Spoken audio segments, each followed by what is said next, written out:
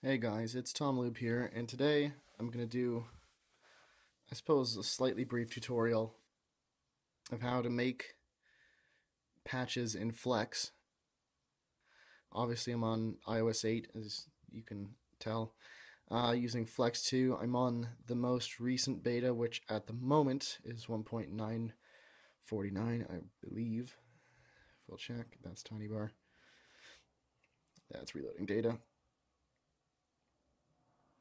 Yeah, 1.949. Version number actually really shouldn't matter too much, but just for the sake of having that, that's what it is. So I guess we can start off with doing one of the easiest ones, one of the first ones that I did, which was creating nested folders. So I'll go to start a new patch. So you click the top here, you scroll down to Springboard, and what you can do is you search for the so to start off, I suppose I have some knowledge that you guys won't, but even if you don't, you can search for things. So you search for a class that has the word folder in it. So we have a bunch here. So we have SB root folder doc animation view controllers. So, okay, if we're trying to allow nested folders, that doesn't really sound like what we're looking for here. We have SB folder background view, which again doesn't really sound what we're looking for. SB root folder controller, maybe. So we go here, and because we know that we want nested folders, we can always just throw a search and be like, hey, is there nested folders here? So we can search for nested folders, and there's not.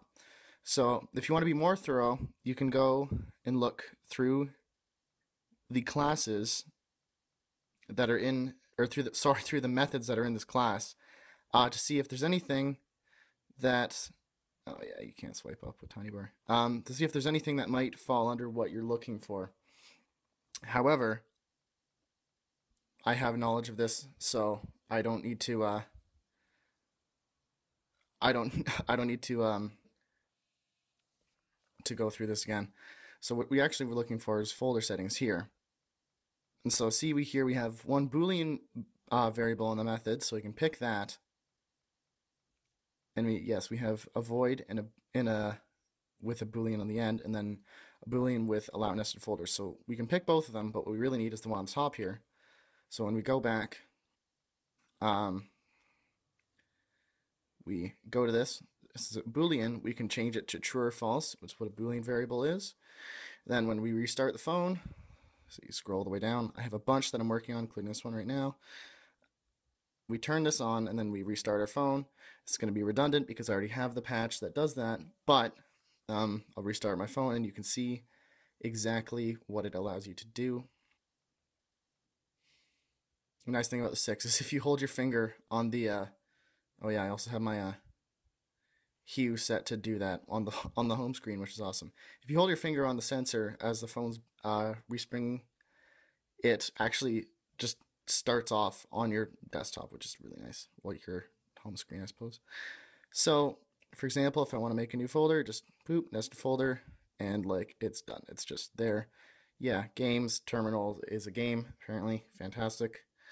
So yeah, there's one. Holy crap, that went fast, didn't it?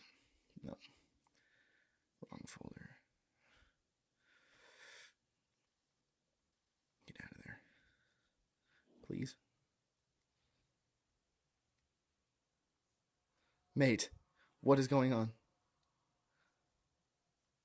All right, I'll fight with you later. So that's one. That's a really simple one because it's exactly what you'd expect. It is title after itself. So that one's really, really easy. For example, however, we have this one. Like I made a quick clear one. You can ignore these two here because I was just fooling around trying to get rid of the separators on the lock screen, like at the top and the bottom, which I finally did manage, which is nice. So again, what I did here, we got, I'll make a new patch, again, just to show you all. We have this, and so you go, you do a search, and you execute Springboard, and I was like, hey, well, I'm looking for the clear button, so I'm going to type clear in and see what comes up. And then, holy shit, there's an entire class dedicated just to the clear button. I was like, fantastic.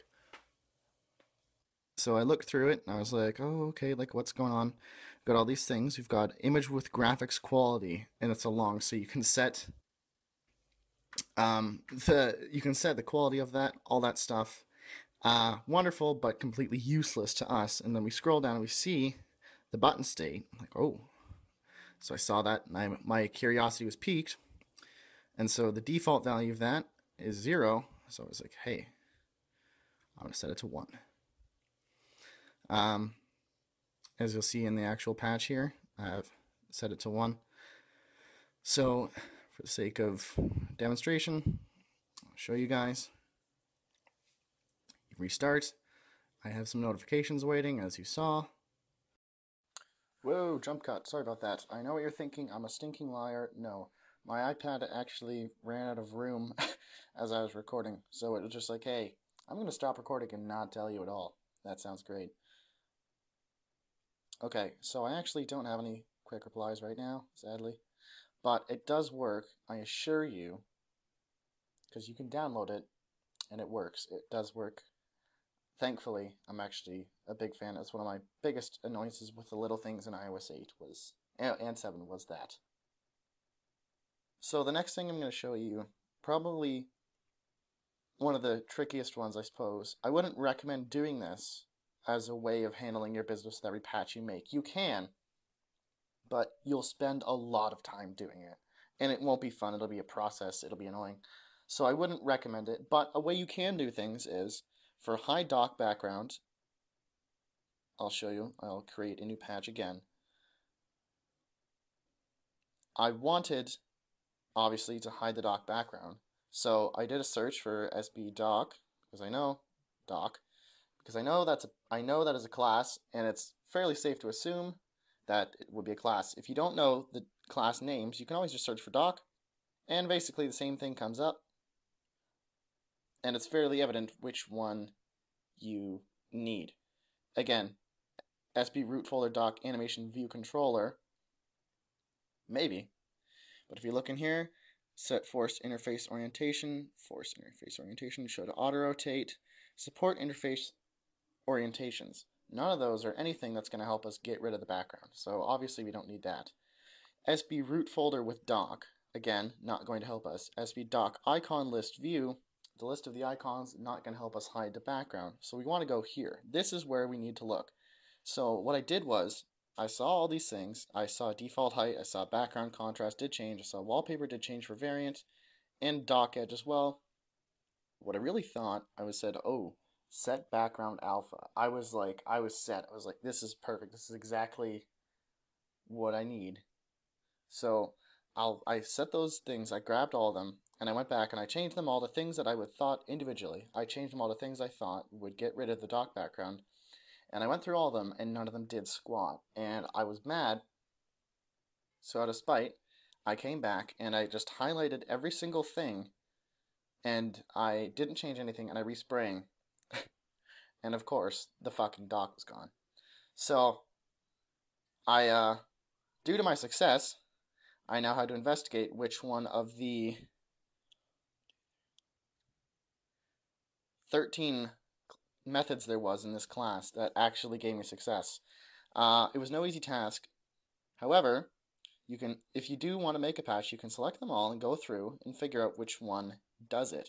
In this case, void DLOC was the one that gets rid of the background of the dock. So there we go. You have that there at the very bottom in this patch that I just created. And up here, you'll see hide the dock background. Oh, I lied. DLOC is a different one. It's hiding a different thing in a different patch. I'm sorry.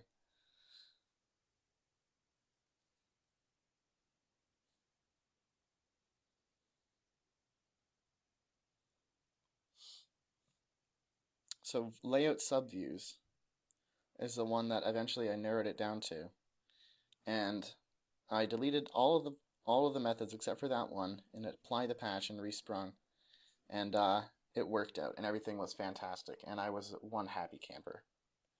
So yeah, this long-winded video is basically just a way to kind of introduce how to use Flex and the kind of things that it can do, and how to try and make your own, and the methods you could do and go about in making your own. It might not guarantee success for everything, but as you can see, I have basically every single patch here except for this one, this one, this one, this one, and that one. So every patch here except for 5 of them, I've created all on my own, and I've uploaded all of these to the cloud on Flex. Some of them are there now, some of them won't be until a bit later. But yeah, basically most of these are things that I've put up for everyone to enjoy because I did a lot of work on them. Well, I guess not a lot of work, but I did a bunch of work on them to figure them out. And I hope you guys can do your own things and figure things out and put them up in the cloud too, so others can enjoy it. All right, thank you guys for watching. This was recommended to me by a few people on Reddit, actually many times over the course of probably about a year now. So I guess it's good that I've finally done it. All right, yeah. Cheers, guys. Thanks for watching.